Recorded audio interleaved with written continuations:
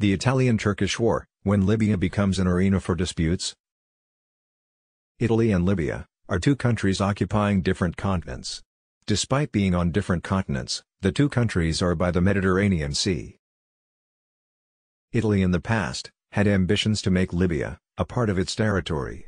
As a result of this ambition, the Italian-Turkish War broke out. The Italian-Turkish War was a war that clashed the Kingdom of Italy with the Ottoman Empire. The war that lasted from 1911 to 1912 occurred because Italy wanted to seize the territory of Libya, which at that time had the status of Ottoman territory. After the war, Italy managed to become the new owner of Libya for the next decades. This war is also famous because in this war, for the first time, aircraft were used to carry out air attacks and flown at night. Since the 15th century, European countries sought as many colonies as possible on other continents.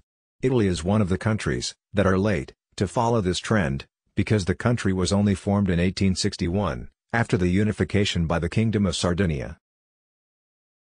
The African continent is seen as a target for regional expansion considering its location is not far from Italy, when compared to other continents.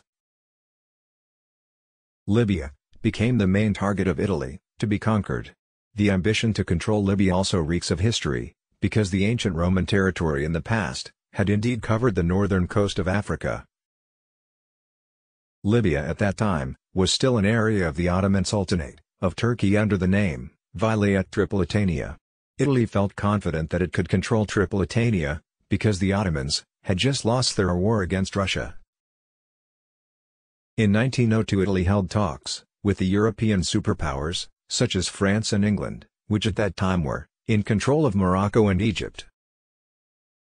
On July 1, 1911, Germany sent the battleship Panther to Agadir, Morocco. Because of the conflict for influence with France, Germany's actions still made Italy feel stung. Italy is suspicious that the Tripolitania region will also be targeted by Germany. Moreover, at the same time, the German company joint venture was in talks with the Ottomans to invest in Tripolitania. Italy is worried that this moment will be used as a stepping stone by Germany to completely dominate Tripolitania. In the same month, the Italian government filed a protest, an accusation against the Ottoman government, that its citizens living in Tripolitania were treated unfairly. On September 25, Italy accused the Ottomans of showing a hostile attitude in the midst of strained relations between the two countries. On 28 September, Italy announced it was sending its military to Tripolitania. This statement also marked the beginning of the Italian-Ottoman War. The Italian naval fleet blocks the northern coast of Tripolitania. Italy thought that this invasion the Ottomans only had less than 10,000 troops in Tripolitania, while Italy deployed more than 44,000. On October 2, Italy requested that the Ottomans surrender immediately, while firing their ships' cannons at the city of Tripoli. Because the Italian ships had a longer firing range than the Ottoman land guns, the Ottoman troops were forced to retreat to the interior and let the Italians take control of the coast. Some of Tripoli's civilians also fled their cities. When Italian troops landed in Tripoli on October 4, they encountered no resistance at all.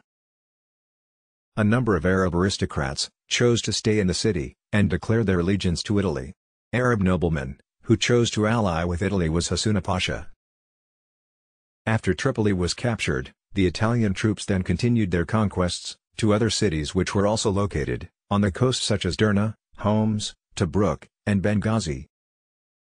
On October 20, the coast of Tripolitania was occupied by the Italians except for Benghazi. But the Italians did not know that the Ottomans withdrew not because they had thrown in the towel.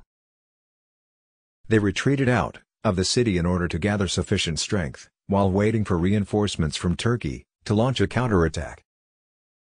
Ottoman troops in Tripolitania received assistance from Arab militias who did not want to be under Italian control.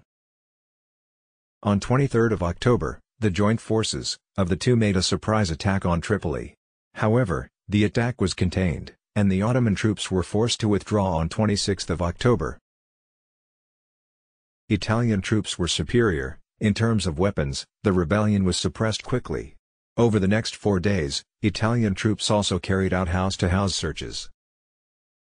Italian troops also carried out military operations to the Spring Oasis, in the middle of the desert not far from Tripoli, and used by pro-Ottoman troops for camping. As a result, they managed to capture thousands of Arab militias. A total of 2,500 of them were then exiled to the islands of Tremiti and Ustica in Italy. On 29–30 October, the Italian fleet led by Duke Abruzzi managed to sink 2 Ottoman torpedo boats in the Adriatic Sea, east of Italy. Fighting at the site did not continue any further, after Austro-Hungarian representatives whose territory was not far from the site of the battle protested against Italian action.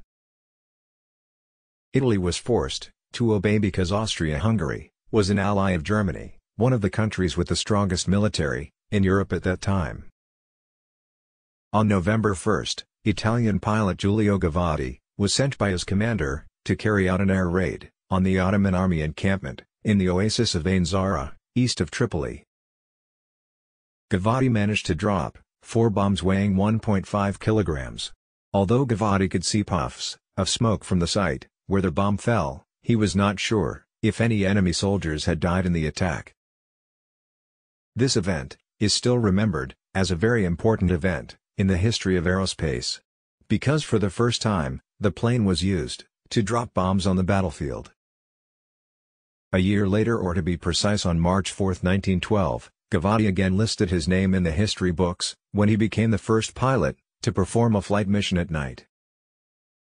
On November 5, 1911, the Italian government officially declared Vilayet Tripolitania as its new territory, and changed its name to Libya Italiana, Italian Libya. The Italian troops then shifted their focus outside of Africa. On February 27, 1912, Italian troops sank 2 Ottoman ships in the port of Beirut. On April 18, Italian warships destroyed Ottoman coastal cannons in the Dardanelles Strait separating the continents of Asia and Europe.